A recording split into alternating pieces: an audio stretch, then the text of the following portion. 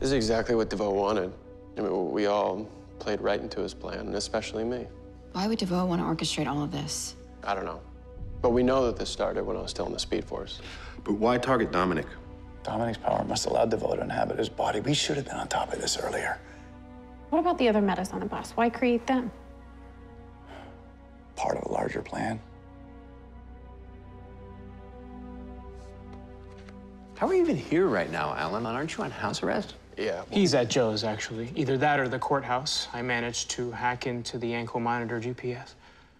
That's not the only thing Cisco hacked. When you came out of the Speed Force, you were talking gibberish at CCPD. You said something about not wanting to kill anyone. I digitally scrubbed the video. Last thing we want is somebody hearing something we don't want them to hear. Your Honor, I'm innocent. I didn't do this. I didn't kill anyone. Yeah, I mean, I don't remember saying any of that. You don't? No. We should look at everything Alan said when he first came out of the Speed Force. Might give us a clue. That's a good idea.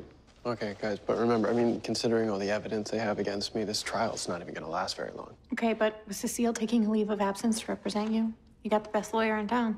Yeah. I mean, even if they did find you guilty, it's not like any prison can hold you. Well, I'm not gonna run. I won't be a fugitive. If I'm convicted, I have to go to prison. We're not gonna let that happen. Right? Let's get to work.